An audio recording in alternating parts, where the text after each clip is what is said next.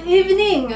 Welcome to my kitchen. I would like to tell you how to do a very important job that will make you feel all the warm and good in your heart.